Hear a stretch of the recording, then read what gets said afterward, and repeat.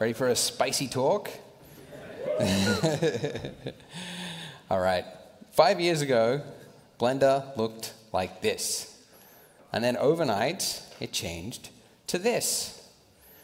With the release of 2.8, it improved upon many usability challenges.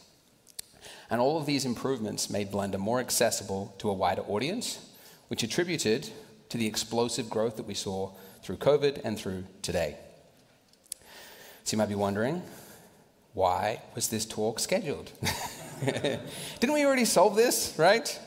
And furthermore, Andrew, didn't you do a talk with this exact same title 11 years ago to the day? Right? So the answer is I've been talking to users. So at the start of this year, I announced I'm working on a Blender course. And to research for it, to find out more about users, I asked the community, you want to hop on a call with me? And I'll just ask you a series of questions, about an hour long. And I learned through that the pain points that people had, a tutorial is not necessarily going to solve most of them, because there were things like hitting the wrong key and half of your scene vanishing, or getting stuck and taking, as one girl said, 3 days to resolve an issue that she couldn't figure out, and it was because something was checked, a box was checked, and she didn't know about it. This wouldn't help. And then also, further validating this, a couple of months ago I put out a survey on Polygon, so it was to survey, although the eye of Sauron just walked in the room. Ton Roosendahl, everyone. I put out a survey on Polygon, just surveying the wider 3D community to find out, what does everyone think of different surveys? You select your survey and then you fill in all the questions. And Blender crushed it. Blender did really well for every single category, was almost the leader. Except for one category, ease of learning. It's not the worst, it's not Houdini, but it is worse than 3ds Max. That hurts. And then the last question in the survey was just an open-ended, what could Blender do to improve? And these came up a lot. And this was actually surprising. I was like, oh, I thought we had improved it, but evidently there's some work to be done. So I did a lot of research, talking to a lot of users, and so I've identified what I think are the 3 weakest areas of Blender's usability. And I'm going to be proposing a few solutions. Some solutions you might not like, but it's mostly to get a discussion started, And then at the end, we'll talk about something that all of you can do if you want to take action to help with the problems here. So let's start with viewport feedback. It's good user design to help users recognize, diagnose, and recover from errors. And currently, Blender doesn't do a very good job of this. So I've got a Discord, and I was scrolling through it one day, and I noticed that about 50% of the questions that were coming through were related to just 4 issues with the viewport. Issues with non-standard scale, inverted normals, duplicated vertices, and overlapping faces. Something I'm sure everyone in here is familiar with. All related to the viewport. And I actually experienced this the other day. I was testing out some textures in Blender. Polygon textures, if you can believe it. I was just making sure that Polygon had the highest quality textures in the market. And don't worry, they do. And then this happened. Look what's going on. You zoom in, and they just started to randomly pop in and out of existence. They're still there, but they're just popping in and out. And I'm like, maybe it's the clipping start distance. No, it's not that. Maybe it's the normals. No, they're all facing the correct way. It's not that. Maybe I got to merge some vertices, that old trick. It's not that. I'm like, okay. Maybe it's the material, that's it. Maybe there's something wrong with the displacement. Maybe if I add a new material, maybe that'll fix it. Nope, it's not that either. I'm like, try it all. Let's just restart Blender. Maybe that'll fix it. And then I remember what happened. Earlier, they were out of alignment, so I selected everything, S, Y, Z. And although they're planes and although they're flat, it meant that the scale was 0. And Blender doesn't like that. They should be 1. So the solution to this problem was to apply scale. And then the problem resolved itself, okay?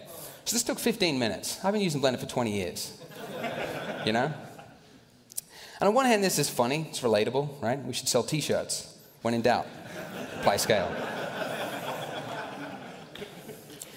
But it's also frustrating, because you know who knew what the problem was the entire time? It was Blender, right? It knew enough to screw up the shading, but it didn't know enough to present that to me, the user, in a meaningful way that would help me diagnose this. So it was Blender's tossing out riddles. It's like, something's amiss. What could it be? And so then you as the user have to go through this pull from your memory of knowledge. Is it clipping start? No. Doubled normals, flip normals. And that's if you know these things, obviously. And then when you do find the solution, it doesn't make your scene better. It just means you can carry on with what you were doing previously. So here's a proposal.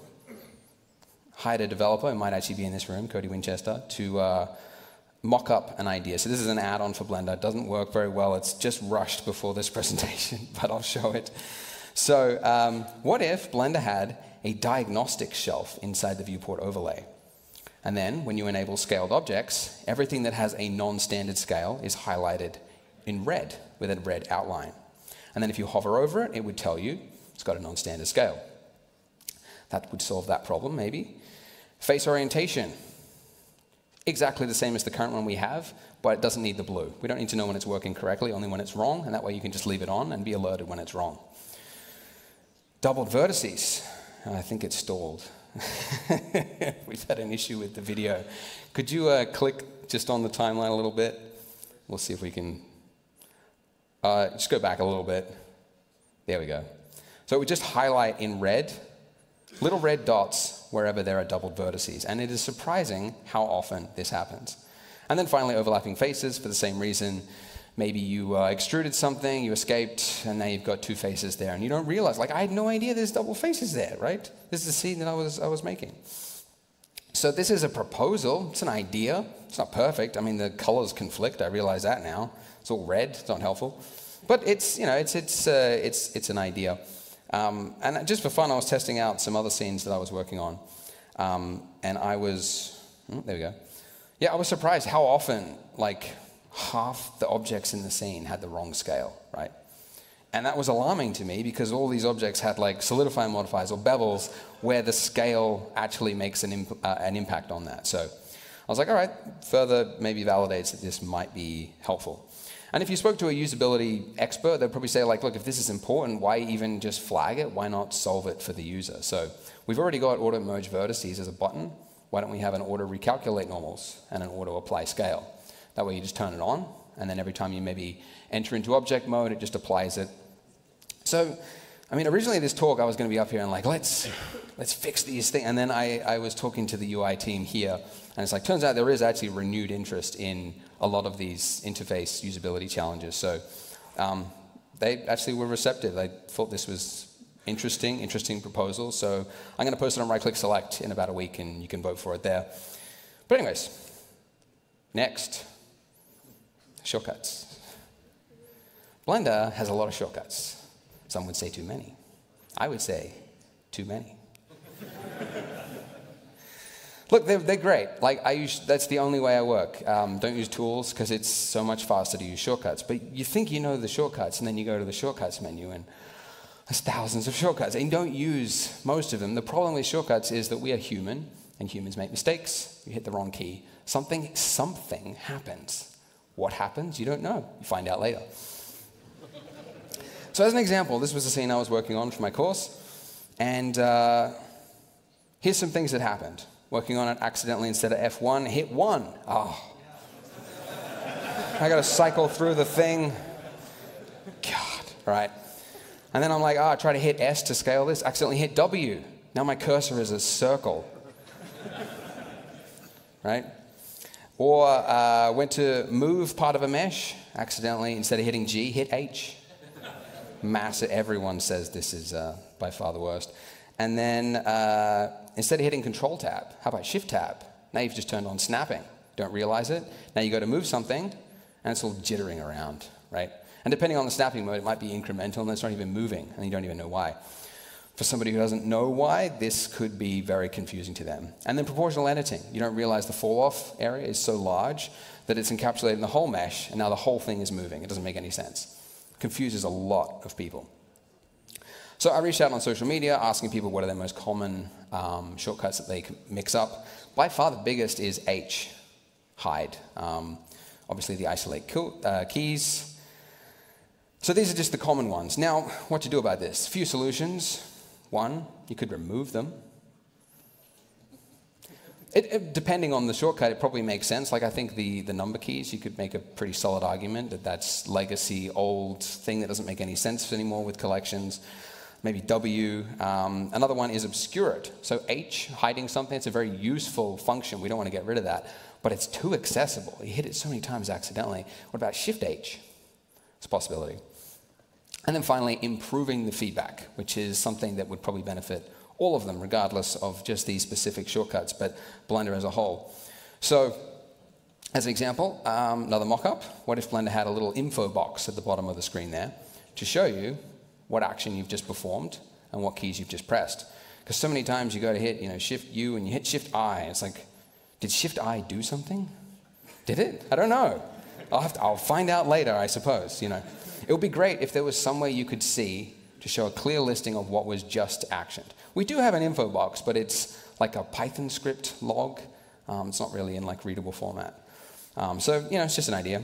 And also, a spicy idea, throw it out there. I actually think this would make a better default view, if this worked, than the timeline. Hear me out. Not everybody is doing animation, but at least everybody in layout needs to build stuff and they need to know what they're doing. So this would probably be more useful to more users than timeline, maybe. I don't know, throwing it out there. I was talking to Harley before and he's like, no, get controversial. Let's hear some crazy ideas. I'm like, yeah. And finally, status flagging. So this happened to me the other day. I was working on this thing. Yep. And I went to rotate this stool. I couldn't rotate it. I was like, it's not rotating at all. And I was like, I couldn't scale it either. Hit S, couldn't scale it. I could move it. I couldn't rotate, couldn't scale it. And I was like, I know what it is. It's locked. It's not locked. Oh, okay. Maybe it's a constraint.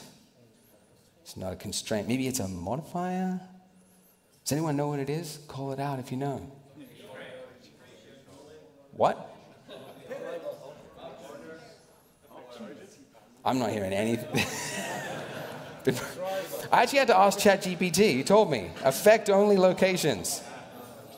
It's a great feature, but it doesn't work on one object. It's confusing. And actually, the mystery was solved, because I don't really use that feature. And I was like, how on earth did I check that box by mistake? It's not, actually, if you just hold period key, it brings up the pie menu. And then if you just accidentally flick to the top right, it'll just turn it on. And it doesn't even have to appear fully. You just barely tap it and just flick and it just turns on. And so that's what happened. So it's partly a shortcut issue. But coming back to this problem, right? In this moment when I hit R and it was in the rotate state, Blender could have done anything to state that at least it's unusual that you would try to rotate in this and it's not going to work, right? But instead there was this guessing game that we had to do. So as a general usability principle, you don't want to require people to remember a system status or what they've done previously. Because even what did you do on that object, an hour ago, let alone what you did the day before, or a colleague's file when you open up their file, whatever crazy setup they've got, you're not going to know. So the software needs to help you see that. So Blender actually does this. When you ever go to unwrap something, it's not, there's no seams, it'll give you a little flag. Very useful, I love this. Only problem is it's out of the way. It's way down there. Miss it half the time. So another little mock-up. There's actually a few things going on here, but this is just some ideas. What if, to show you that something unusual, something non-default as a non-default behavior, what if instead of a white outline, the color changed? I don't know, blue, something like that. And then in the info box, going back to the info box, if this thing works, it could be the same color, and then it could just be like a text box showing you anything. Could be a constraint, could be something that's locked, could be something to do, yeah, all sorts of stuff as an idea. Also, Pablo suggested this. We could relocate the rotation angle. Instead of the top left-hand corner, where you always miss it, put it down near your cursor, and then instead of all those hotkeys along the bottom, it could just be in the sidebar. So that's kind of the pitch, the proposal. And some of you watching will be like, Come on. Saving a minute here. Oh, come on. What does matter,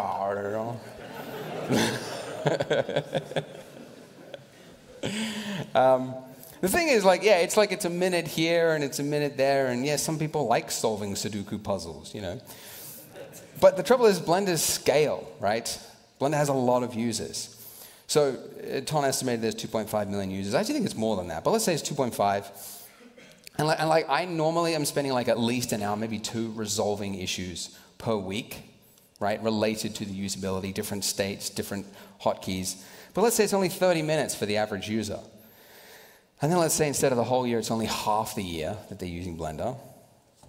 That's 32 million hours, or 3,700 years every year, which is, by the way, enough to build 1.5 Burj Khalifas in human productivity. And since we're using a computer, the CO2, 354 cars driving for 1 year. I thought maybe with this slide I could appeal to like the capitalists and the environmentalists. So it's a problem worth solving, and also it's in Blender's interest, because everybody who tries Blender doesn't end up succeeding. Put your hands up if you know someone, a niece, a cousin who tried Blender, couldn't stick with it. Just couldn't get the hang of it. Steep learning curve, right? Most of us know someone. They want to, but they just couldn't. And so usability, obviously, any usability. They say as an estimate in the software world that any $1 spent on usability has a 100x return. It's a great return on investment. So in Blender's case, if we could flip that around, any usability improvement, and succeed the number of people that try it, obviously that's going to relate to the donations that Blender receives, and that's just going to be a snowball effect that just grows and grows, and we can get more features, improve the simulation tools, all the fun stuff that we need. So, taking action. Does everyone agree it's like important? I don't know. Yeah? All right, okay. It's not controversial. Cool. Here's the thing. We're not going to solve this in a 20-minute talk, right? There's so much work here. And there's so much that isn't, this is the UI board, where there's other outstanding issues. There's the whole shortcut customization thing. There's hundreds of consistency flaws. There's tooltip improvements, UI guidelines, standards, all stuff that we need. And it's a people and money problem. So I was talking to Pablo and Julian yesterday about what could I suggest at the end of this talk to take action from the audience. So they requested, if you are a UI or UX designer or a product manager, please go to this link. They need people who can do design mock-ups. Like, ideas are kind of worthless unless you can show them. Like, it's a starting point then, but just going like, hey, we should improve, we should simplify the layout. It's like, yeah, how? They also need people to write human interface guideline documentation. They need product managers. The thing is, Blender's a great place to work, from what I can tell. And if you're a student, you're studying UI, you're studying UX, if you can show some ideas, show that you're active in the community, when they do have an opportunity or they need somebody, you're much more likely to be reached out to. So it's a great way to enter the industry. So that's that. And then everybody else, please go here. And that, I'll let it sink in. Wait for you all to load it on your phone. Ha, gotcha. It's the Dev Fund page.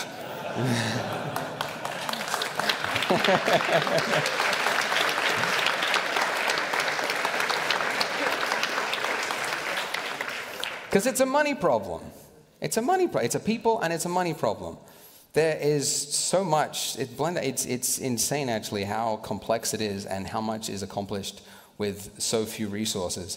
And there's just too much. I mean, it's not like these problems aren't known. Everybody knows a lot of them exist, but they need more money. So please be one of the few that donates. Put your hand up if you donate to the Dev Fund. All right. Put your hand up if you don't donate to the Dev Fund. I'm not going to shame you. All right. Everyone remember their faces. We're going to bring back some old school bullying. No one sit with them at lunch. All right. And that was it. Thank you.